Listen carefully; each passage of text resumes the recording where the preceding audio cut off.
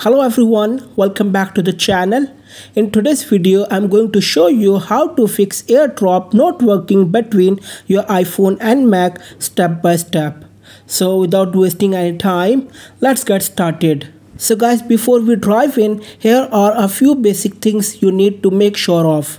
First, Bluetooth and Wi-Fi must be enabled on both your iPhone and your Mac. Second, remember that AirDrop only works between Apple devices, so it won't work with Android or Windows. Third, the devices should be within 30 feet or 90 meters of each other. And lastly, make sure personal hotspot is turned off on your iPhone. If it's on, AirDrop might not work. Method 1. Check AirDrop settings on your iPhone and Mac. On your iPhone, open the Settings app. On the Settings, swipe down and tap General. Now tap AirDrop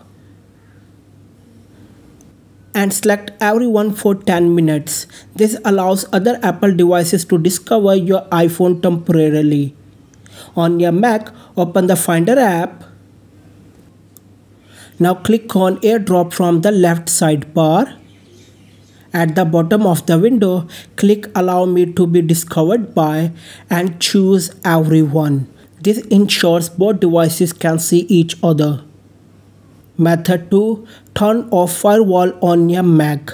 For that, click on the Apple logo at the top left corner and go to System Settings. Click on Network from the sidebar.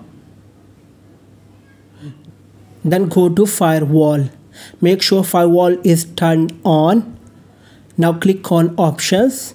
Here, make sure Block all incoming connections is turned off. Tap OK and enter your username and password. If the firewall is blocking connections, AirDrop won't work properly. Method 3.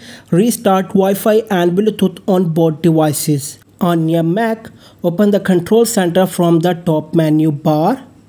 In the Control Center, first turn Wi-Fi off, then turn it on. Then do the same for Bluetooth, off then on. Now on your iPhone, open the Control Center, turn Wi-Fi off, then on. Turn Bluetooth off, then on. Sometimes a quick reset can fix connectivity glitches. Method 4. Reset Bluetooth on Mac using Terminal.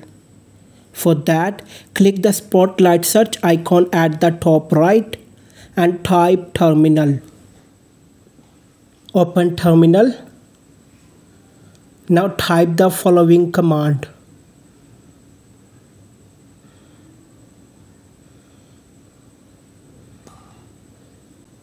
Then press enter and enter your Mac password. This will restart your Mac's Bluetooth service, which can help if Bluetooth isn't behaving properly. That's it guys. Hopefully one of these methods helped you fix the issue with AirDrop not working between your iPhone and Mac. If it worked for you, hit the like button, share the video and subscribe to the channel for more helpful Apple tips and tech tutorials. Thanks for watching. See you in the next one.